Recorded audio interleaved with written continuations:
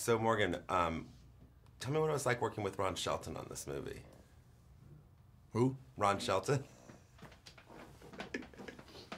He was here yesterday, and I wish he was here today. So He's here. He's just doing interviews. yeah, but he was in there, Ah. so I could tease him.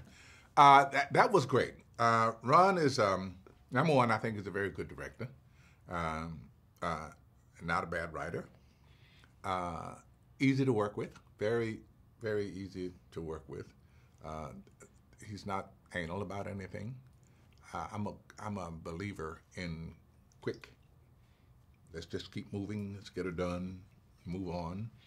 He's a believer. So we meet in the middle on that score. I enjoyed the character that I got to play. I enjoyed working with the people I was working with. So it was all good. Did you know Tommy very well coming into it? Know him, met Tommy a few times, but been a fan of his since, I don't know, coal miner's daughter at least. So know him in a sense, yes. It looks like you guys are having a lot of fun. Was it a fun movie to shoot? Yeah. Thought I said that. It was a lot of fun. You want to sit with people you admire, people whose work you've applauded, and here you are getting a chance to dance with them. So it say, well, life is good. Well, it's funny because it seems to me like the whole group of people there at the Villa Capri are all having a great time, and it's almost like the way kids have fun at the beginning. It seems like the adults are having that kind of It's like summer camp basically. Right. Well, I think it's Duke's input. I think he intended to make sure that his constituency, as it were, had a good time. That's what they were there to do. You don't come here to die. You're retired, and now it's time to party. Comedy, obviously, you do. You do a lot of dramas, and you do some comedy. How much more difficult is comedy? It's not difficult at all. I mean, trying to be funny is probably difficult. I'm not. But acting is acting. It doesn't matter if you've got a funny situation, just play it. Don't try to be something you're not. I'm not Rodney Dangerfield. And you seem to have some great chemistry with Rene. Had you worked with her, or had you? No, we were in the same movie back in '95, but we didn't work together at all. We were never on set together. But since then, I have known her.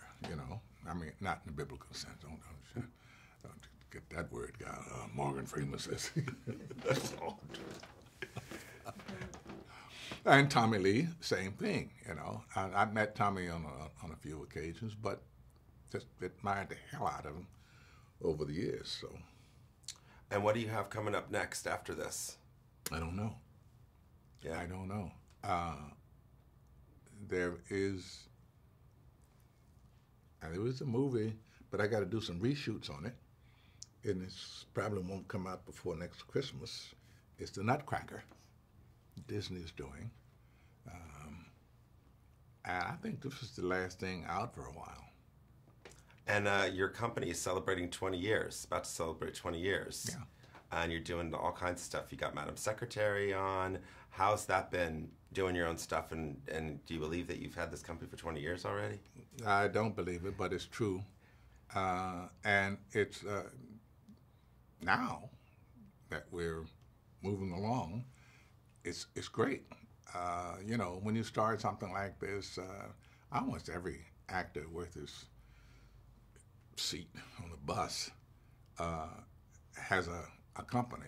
Because you start a company and you can buy books or scripts or what have you. But to have one that's functioning is really a feather. Is there some dream project that you want to do? Is there some? Heavens, yes, there were tons of them. Yeah. Yeah, I mean, I don't know. The first thing we set out to do.